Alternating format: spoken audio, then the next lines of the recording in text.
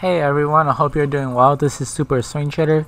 Today we're going to take a look at Forex pair Pound Aussie.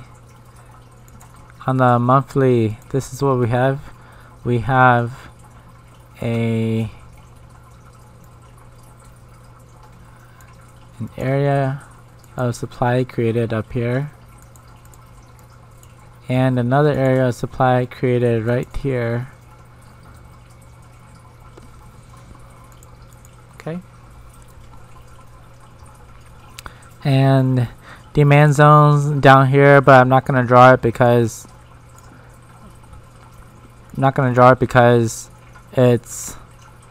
that's not our focus right now. We're focusing on taking shorts in this supply zone. The weekly, this is what we have. We have the area. This area was taken out and no longer valid, but there's this area up here that is valid. But then looking at current price action, it created this area of supply that I believe was a reaction to this bigger one. So if you read price action on the monthly, price came up to this level of supply, and on the lower time frames it made this wick.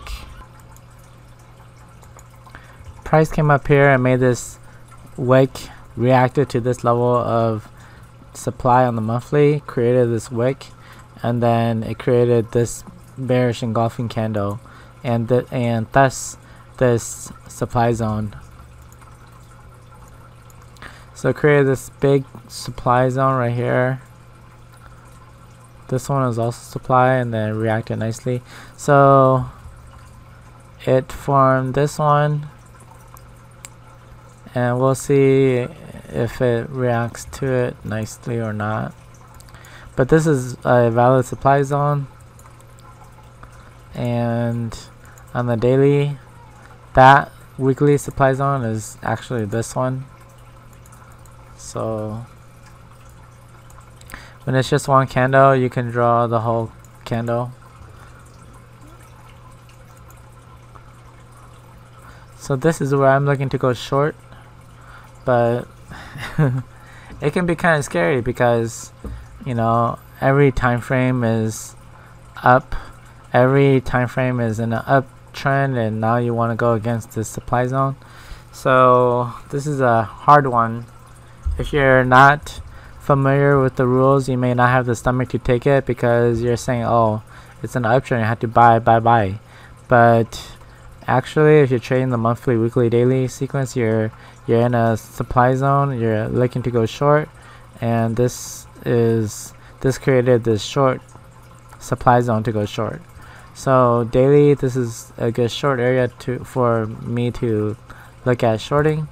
And actually, my time frame that I'm going to be shorting is on the weekly, and taking just half this candle. This is a very wide candle, only taking half of that. So if price wants to get up there, I'm interested in shorting.